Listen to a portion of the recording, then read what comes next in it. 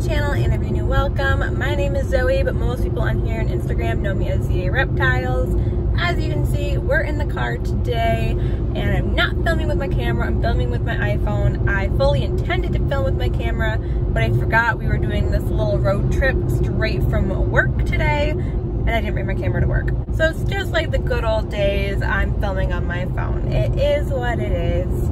This might just mean that I get this video up sooner because I can edit it on my phone and I have to put it on the computer and do like all the fancy schmancy stuff to it. So yes, we are in the car, which can only mean one thing. We're going to get a new animal. So if you've been following me on social media, you know I said I reached my cutoff. I was done until we got a house and I had a proper reptile room and I could build the new enclosures for my big boas and my big lizards. Sneak peek, I guess. Not really sneak peek. What's the word I'm looking for? Spoiler alert. There we go. That's the word. So spoiler alert, Arcadius, my green iguana, did get a bigger enclosure. So I was just really sick of waiting to build him a new enclosure because as he gets bigger, the bump in his back gets bigger, and he already couldn't climb very well, but now with that bump being bigger, it really throws off his balance, and he can't climb well. And I've seen him take several tumbles in his current enclosure trying to climb down because it's just steep enough that he tumbles. I knew I wanted his build to be really long as opposed to really tall, so that he had horizontal space to explore and work his muscles since he's not really climbing. That way he also doesn't get very high off the ground, so should he fall, he doesn't have a long way down. So I ended up getting him a grow tent so that he could have something immediately, because I don't like sitting around waiting for stuff like that. So I got him a grow tent, and we moved him to my brother's room. My brother had a lot of empty spaces. He has the biggest bedroom, and I have the smallest bedroom with all my animals. Funny how that worked out. So he has the biggest bedroom, so he had a huge spot where we could fit a big grow tent for him. So that's been set up. My brother and I built a climbing structure for him that is very handicap friendly. So it's worked out really well for him, and I really love it. So yes, there's my little current animal. I already forgot that word again. Spoiler alert, that's the word. I don't know why I can't remember that word today. I keep wanting to say sneak peek, but you guys aren't seeing anything, so there is no sneak peek. So anyway, back to the topic of discussion. Yes, I did say that I wasn't gonna get more animals until I had a house, because I'm out of room, and I wanted to build the upgrades and finish those before getting new animals, yada yada. Yes, I did say that. I know I said that. However, when you hear what this animal is and why we're getting it, it'll all make sense. So for those of you that are new here, I have two African fat-tailed geckos. So for those of you that aren't new here, you know I'm talking about Suki and Yue. And Suki, a lot of you know as my gecko with the bubble foot. So when I took these geckos in, she told me straight up, you know, the smaller of the two has a bubble foot. I don't know why. I've asked people, nobody really knows why. You know, we haven't seen any injuries, there's not really stuck shed. So I asked her if they had ever seen a vet, and she didn't really know that there were reptile vets, or that there were reptile vets around here at least. So I told her that my plan was to get her into a reptile vet to take a look at her bubble foot so we could see what was going on. And so she asked me to keep her updated because, you know, she had them for a year. If you want to know the whole backstory on why she had them and how I got them and all that good old stuff, there is a video. I think this happened last summer. So if you go back to like last summer or last spring, somewhere around there. Yeah, it was like last spring. So I've had him for almost a year now. Wow. But yeah, so if you go back to like last spring, you'll see the Meet My Fat Tail Gecko video, and I tell you everything there. So she asked me for an update. Of course, this was like close to the start of COVID, so all of the vets were either closed or not taking new patients. So So unfortunately, I wasn't able to get Suki in for quite a while. Last fall, though, I was finally able to get her in to the vet that we take our turtles to for work. So I brought the turtles up. We needed a couple beak trims. I brought the turtles up and brought Suki with me, and she was able to get her right in with the turtles. Took a look at her. She said it was probably a fatty mass or a benign tumor, so nothing that needed to really be taken care of. She said it would be more risky to take care of it because we'd have to put her under anesthesia and go under surgery, and without knowing exactly for sure what it is, and with her being so small, anesthesia would be extremely dangerous for her. So I texted her and gave her that update because, you know, she had asked me to keep her updated because this bubble foot was a huge mystery. And you guys know back in December, I upgraded them and they got a 3x2 foot enclosure. So it's really, really big enclosure with live plants and substrate and quark bark. And I really love how it turned out. And she had asked me, because she knew that I was working on that, she asked me when it was done to send her a picture of it. Now, mind you, I got them in a 10-gallon tank. So this was a huge moment for them getting this enclosure. So I totally forgot, because if you guys were around that time, it was very stressful getting those new setups done because they came like 2 months late and they came like a week before Christmas. So I was trying to put these enclosures together and do the backgrounds and get them all finished like a week before Christmas.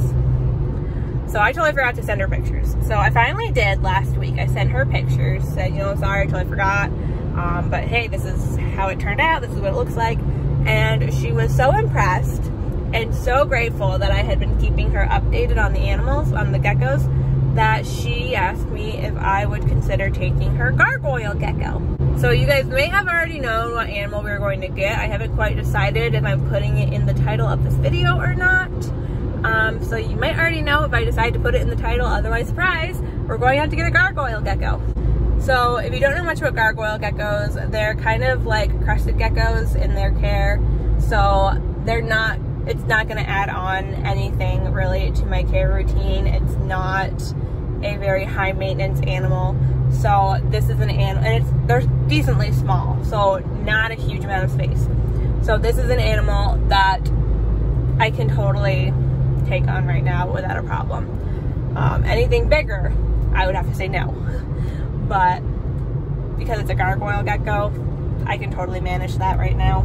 Also, you guys know I have a list going of education animals that I want for my future education programs. I did make a rule for myself probably, I don't know, 2 years ago now, that I was going to stop getting animals that couldn't be used for education and only take on animals that could also double as ambassador animals.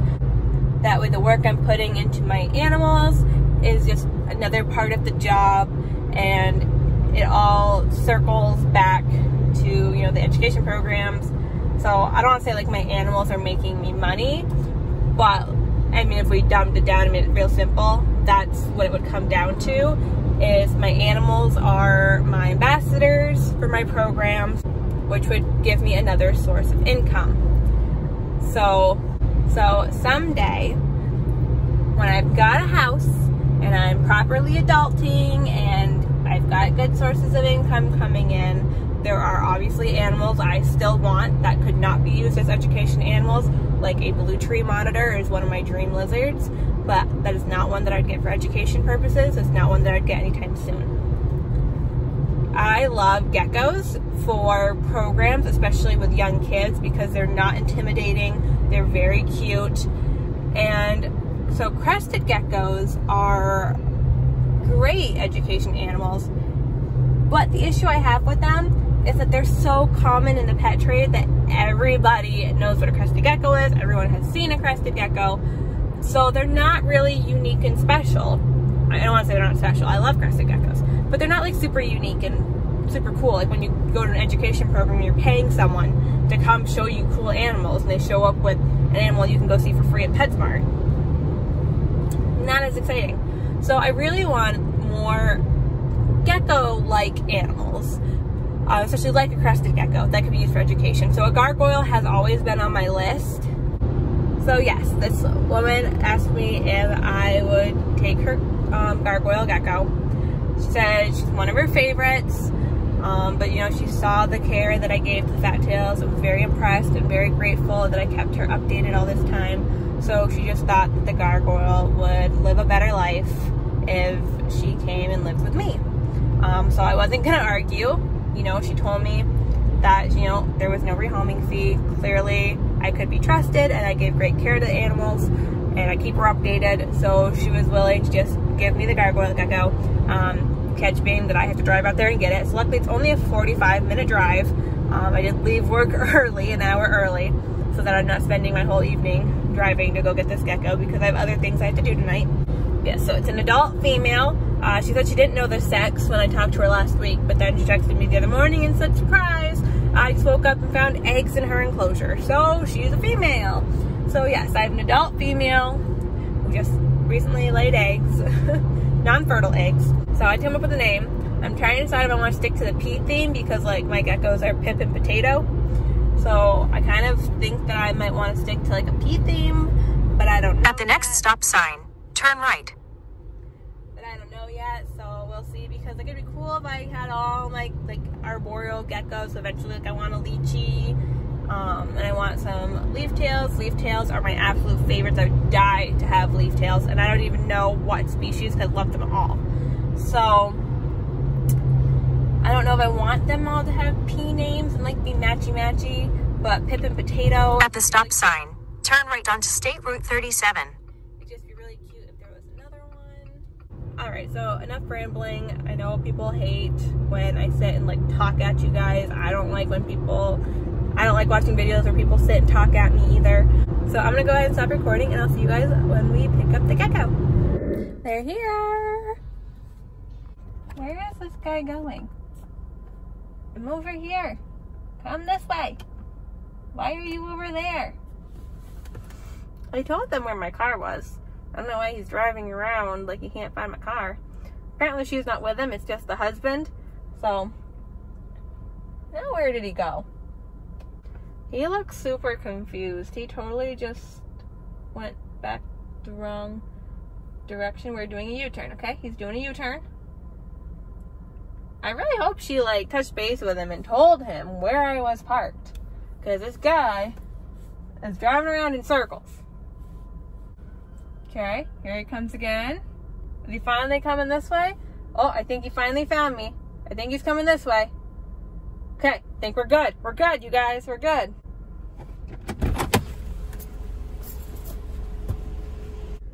One of these days, I'm gonna get smart again, and I'm gonna remember to bring travel containers for animals so I don't have to travel with them in tanks.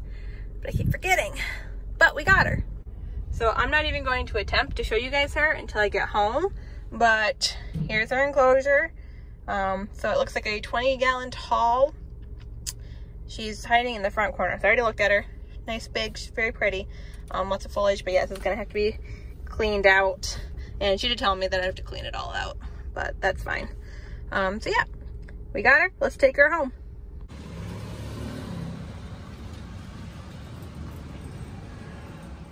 All right, we just got home. I'm gonna move her into this bin. It's the first bin I could grab. Take that out, that's useless. It's the first bin I could grab or move her in. I think I have a 20-gallon long upstairs, so we're gonna set that up for her because this, I'm not dealing with this. So we're gonna move her into here. They told me she's got a good temperament and she doesn't bite and she's always handled. So time to test it out. Oh, it's taped shut.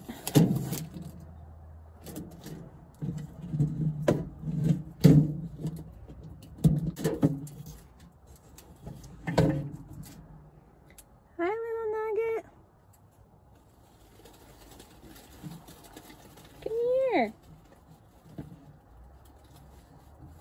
You're okay. Come here. Oh, you are so nice. You are just so nice. You're so polite and you're so pretty. You're much prettier in person. You're gonna wrap your tail around me.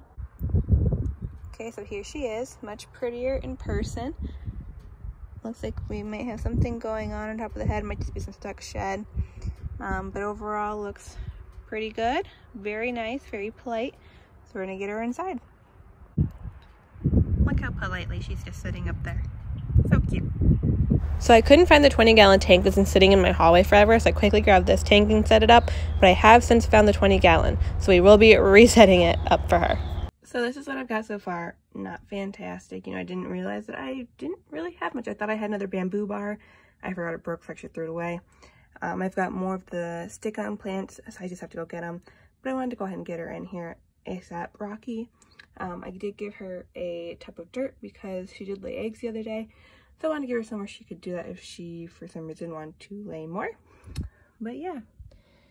So here she is.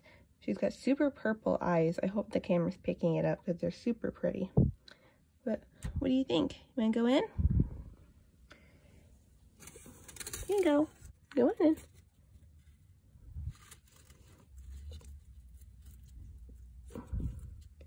Here you go. Let go. There you go.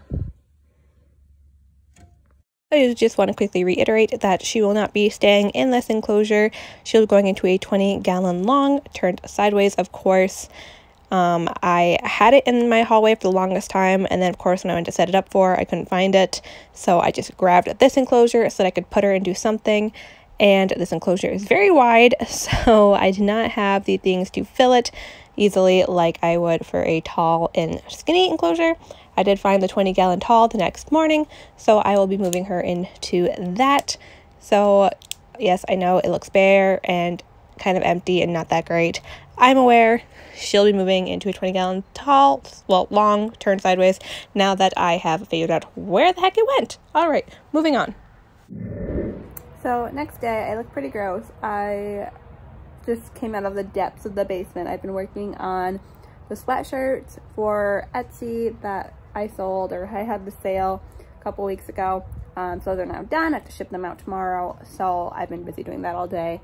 I still have to work out, and then I have to go to the rink and skate. So I just feel and look gross, but it is what it is.